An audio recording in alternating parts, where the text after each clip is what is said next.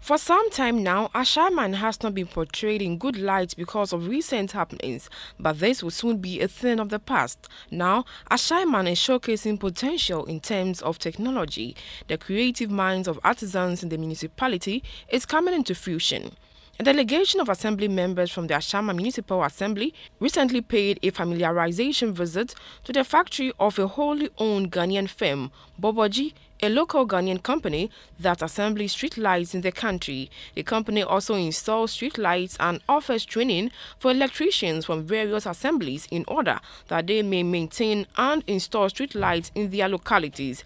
The team was led by Mr. Ibrahim Beidu, the Ashama Municipal Chief Executive. The delegation undertook the visit to acquaint themselves with the processes of work at the factory. Mr. Ibrahim Beidu said government is determined to partner with the private sector to cut down on the cost of importation of street lights and poles, which was becoming too expensive for the assemblies. Come next year, we're going to organize what we call the Ashaman Industrial Fair, where Borbordzi, the likes of Omeku, the likes of Kekeli, the likes of Yoli, all those people doing manufacturing, all of them are going to come onto market, and that is where we're going to call embassies and other international bodies. And from there, they pick it outside, so the information will flow to the market.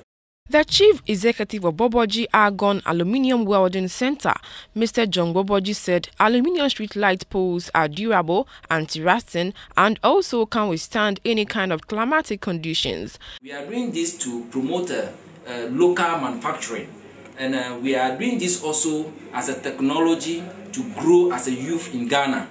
We are doing this to help the other people that are coming as a youth so that they also will get a job to do. We are appealing to the government that you should not forget about the technology. A former energy minister, Mr. Kofi Ada, underscored the need to encourage local entrepreneurs to expand their businesses in order to reduce unemployment in the country. Ghanaians can produce materials as effectively and as efficiently as foreign experts can also do.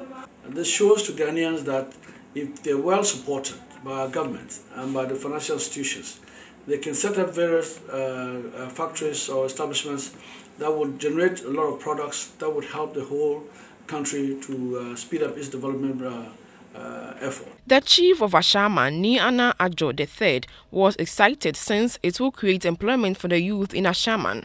Quality lighting system for street light has been a challenge over the years. Some break down and are never repaired or rust within a short period of time.